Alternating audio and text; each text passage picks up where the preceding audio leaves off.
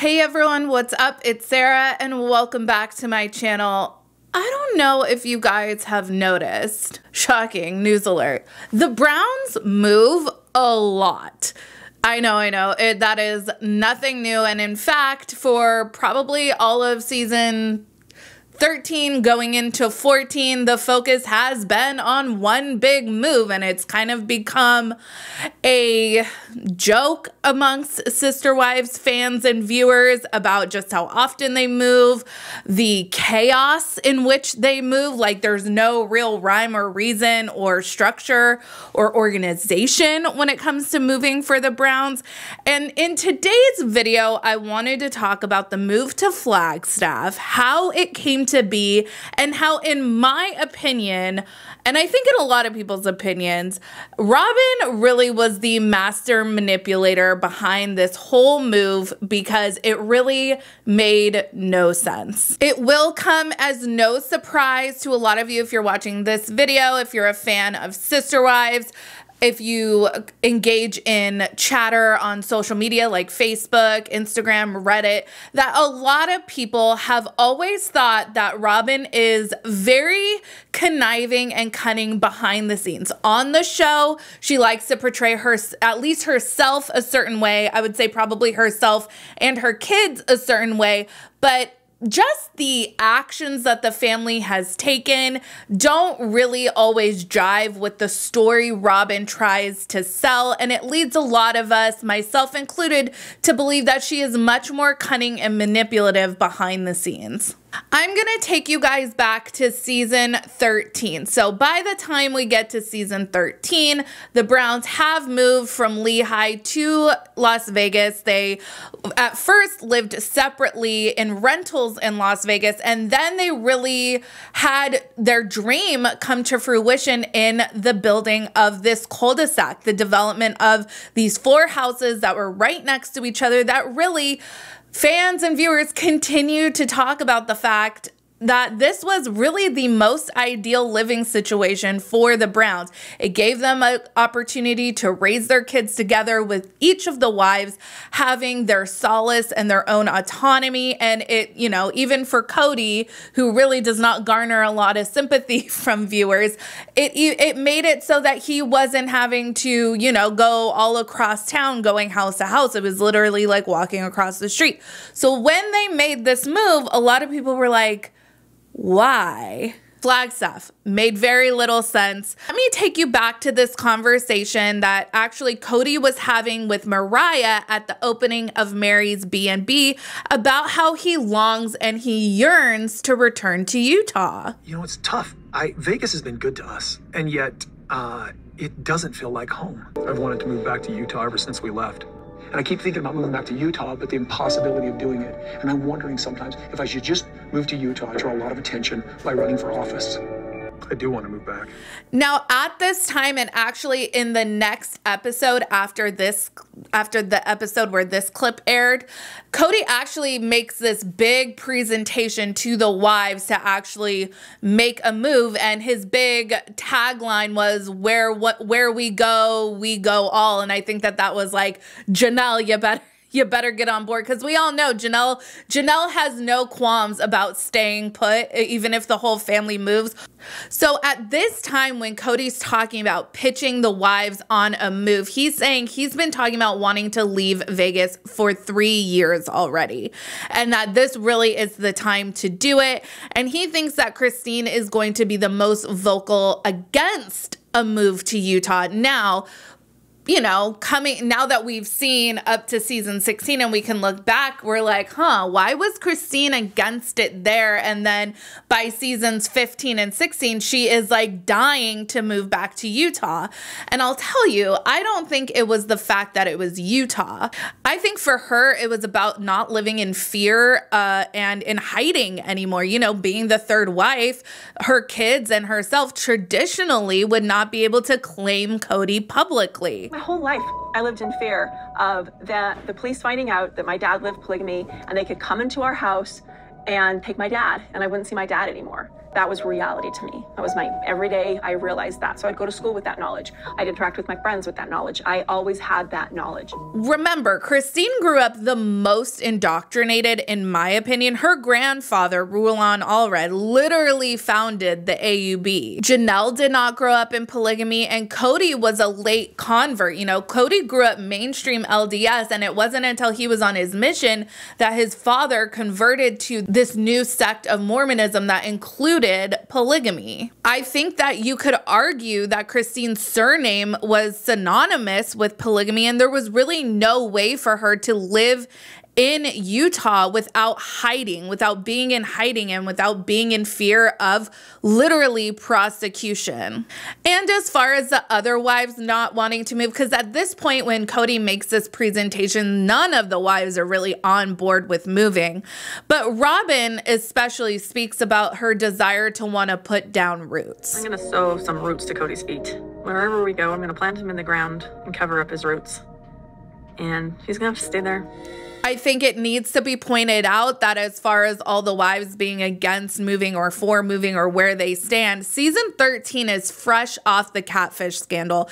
So Mary at this point would probably do whatever Kody wanted to do. And if that meant moving, you know, I think she has the least to lose as far as that goes, because her child is out of the house. She doesn't have to worry about, you know, her child still being in school or what have you, like, you know, high school.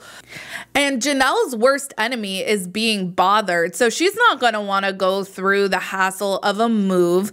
And Janelle, like I said, doesn't mind living separately from the rest of the family. So if they want to move, that doesn't necessarily mean that Janelle's going with them. So again, I think that's why Kody kept that line in there, like, where one of us goes, we all go. On the show, and particularly at this time, Robyn is really wishy-washy about moving. She agrees with a lot of the things her sister wives saying, but ultimately, you know, she wants to make sure that Kody's happy.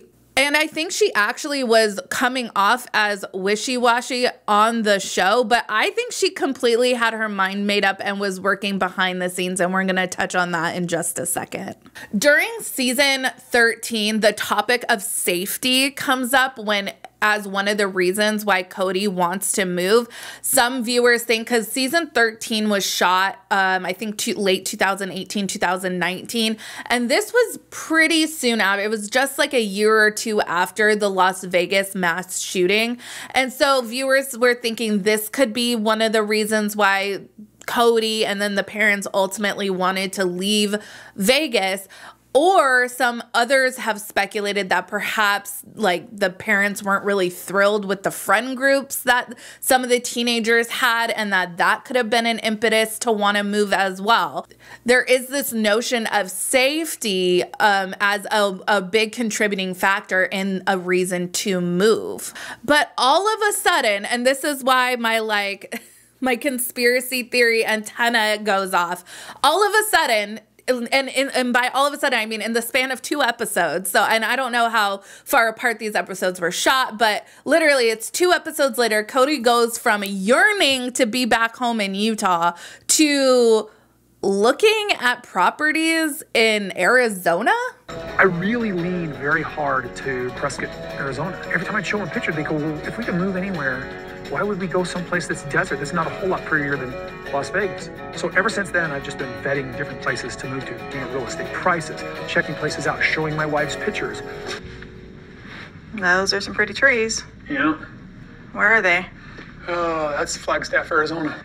Kody's desire to move back to Utah, in my opinion, was a valid reason. Like they viewed themselves as having to have fled in the middle of the night, being pushed out. Like Kody, there was a risk that he could be charged with a felony. So them wanting to leave and not have to live in that fear, and then also the added benefit of all their kids being able to claim each other and their parents publicly, that was all a benefit for them to leaving. But to move to some random city in Arizona for fuck all reason seems suspicious. Well, turns out it might not have been such a random location that Kody plucked from his, the very back of his mind. Turns out Dayton decided to go to school at Northern Arizona University in, you guessed it, Flagstaff, Arizona. When the move was decided and these episodes aired, viewers called this out, and Robyn got really defensive on Twitter. And again, I so wish that they would go back to live tweeting these episodes, but I highly doubt they ever will. Anyways, Robyn had this to say: Vegas was never going to be our permanent home. We always thought we would be able to move back to Utah someday. Utah, not Arizona. Well, when we couldn't move back, we found someplace else that felt like home. She also posted, we were so excited when Dayton was accepted to NAU. He was able to get a scholarship as well. The campus is so beautiful. And when people started calling her out, she replied, he was planning on going to UNLV, but then when the idea of the move came up, he hurried and applied at NAU in the nick of time. I was relieved when he decided to go with us to Flagstaff. Now, I don't know. It's been a while since I've applied to college, and I don't really know how the admissions process works nowadays. I mean, back in the day, you had to apply and wait for like either a tiny envelope that said you didn't get in or a big envelope that was like, welcome to blah, blah, blah college. So with that being said, when I was applying to school back when dinosaurs roamed the earth, applications were due like November-ish, like October, November, if you wanted to matriculate the following fall. So it wasn't something for most schools, and I'm not sure how NAU works, but for most schools, it was like you applied, you waited several months to see if you got in, then you had to decide where to go if you got multiple acceptance letters. And then it's like this whole thing took a year. You apply, you get accepted, you decide where to go, you go. You know, it's not like I applied last weekend, I got in and I'm going next weekend. It just doesn't work like that. Additionally, if safety, quote, safety was a concern for wanting to leave Vegas, you were really going to leave Dayton behind at UNLV? I think not. The kid has never lived away from home. He doesn't seem as worldly as some of the other kids. I highly, highly doubt it was ever a consideration to leave one of Robyn's precious children behind. My theory is that Dayton applied to NAU and got in. And around this time, Kody starts seriously floating the idea of moving. Like, he said he had been talking about it for 3 years and then got super serious about it. So what I think happened is that he started getting super serious about moving. Dayton had this acceptance letter. There was some pushback from the other wives about going to Utah, and Robyn pounced on this opportunity to manipulate a move to Flagstaff. That's just my theory. So now fast forward, the family has relocated to Flagstaff and is separated, all in separate homes. COVID hits, and then the family gets even more isolated. And then big news comes from Utah that essentially polygamy, for all intents and purposes, gets decriminalized. It's no longer a felony. It's reduced to an infraction. And this is great news for plural families in the state of Utah. And Christine is like, oh my gosh, we can go home. Then 2 years ago, Kody wanted to move back to Utah. We were like, ooh, it's not safe. The governor of Utah just signed the bill that makes polygamy decriminalized. As soon as the governor signed it, my first thought was, we can finally move back home. Family's there. Everybody has family in Utah. Man, I'm so frustrated by this, Christine. Well, you're talking about something that I want, that I just refuse to even entertain now. It's an exciting thought, just because all my friends are in St. George. I hate the idea of moving, but I love the idea of living in St. George. I mean, and I'm just not shutting her down, because I'm not going to sit here and say your idea is dumb, especially when I like it. And Kody has been yearning to go back to Utah as well, and he agrees with her that it would be the dream to return to Utah. And this gives Christine hope that they can actually return to where their community is. And to be fair to Christine, what's going on in Flagstaff? They're not developing on Coyote Pass. All the kids are doing remote learning, and it's unclear if Dayton is even still enrolled in school. Robyn says that he and Aurora are, taking online classes, but I mean, who knows? So really, since all these kids are doing school from home anyways, why not go back to Utah? Well, not so fast, Christine. Robyn doesn't want to move because like I showed you in the earlier clip, she said that the next time they moved, she was going to plant Kody in the ground and let his roots adhere to the soil and blah, blah, blah. But they have no community in Flagstaff. They don't have friends and family in Flagstaff. And at this point, like I said, it was unclear if Dayton was even still in school. Lots of people speculate that he actually dropped out. Robyn claims that he and Aurora were doing distance learning. A lot, all of the younger kids through their schools were doing distance learning. So, I mean, I don't know. He wasn't going physically to the campus, at least. And again, as far as, this really got set up, in my opinion, as a Christine versus Robyn. And I think Kody, if you asked him just by himself what he really wanted to do, I think he would say he wanted to go to Utah. But he's obviously going to side with Robyn. Like, that's where he's spending all of the time. That's who he has the most functional relationship. And again, as far as the other wives go, Janelle doesn't mind not living near the rest of the family. Janelle's worst enemy is being bothered. She just wants to be unbothered. And Mary is going to echo whatever Kody and Robyn want to do. So really this leaves Christine as the odd man out, and Kody really just throws her under the bus. And comparatively, when you look at it, the kids have talked about moving dozens of times. I think that they've counted 12 to 15 moves that they've made. The kids really have had no stability throughout their childhood. Most of them remember the Lehigh house as, the place with their fondest childhood memories. But actually, Vegas is where they lived the longest, and they lived there for 7 years. So these kids were just being uprooted left and right their whole lives.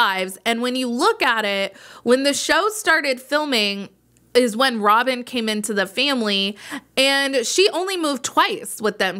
From Utah to Vegas, and then from Vegas to Flagstaff. Like, she hasn't had to uproot her kids as many times as the other wives have. And now that the kids are getting older and moving, a lot of Christine's kids have moved to Utah. And, Utah actually makes a lot of sense. Mary's B&B is in Utah. For Robyn, her parents are in Utah. It does make a lot of sense to go back to Utah.